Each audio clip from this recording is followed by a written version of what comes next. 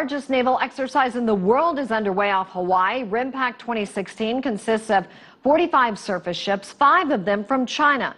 But the vast majority are from the U.S., and it gives the host nation a chance to show off its power. CCTV's Nathan King reports from Honolulu. Two symbols of U.S. naval power: the aircraft carrier John C. Stennis and the much smaller, nimbler Coronado, both projecting U.S. power in the Pacific. The Stennis, 335 meters long, is the ultimate symbol of power, capable of carrying 70 aircraft and over 6,000 sailors.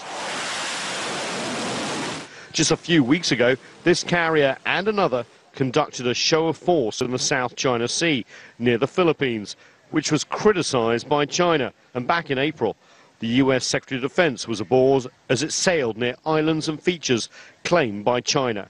However, the crew says the mission was routine.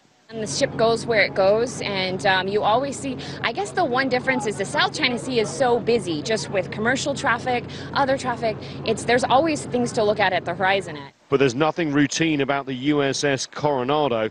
With a crew of just 200, it's built of aluminium, very light and very fast, adaptable to any mission.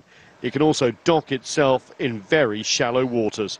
In the South China Sea, for example. My 4-year-old says it looks like a spaceship. It's actually been compared to a Ferrari, and the commander sees that comparison. Speed is, like I said, a weapon on a ship like this, and we use it to our advantage to the max extent possible. Yeah, the Coronado also has got a shape and capability to avoid detection. Unlike an aircraft carrier, it's likely you wouldn't even see the Coronado coming. So we're on the deck of the Stennis aircraft carrier once again, the mission of American power in the Asia Pacific. But over the next few days, we're going to be showing you the Chinese ships that are here and the revolution that's happening within the Chinese Navy, bringing it fastly into the 21st century. Nathan King, CCTV, Pearl Harbor, Hawaii.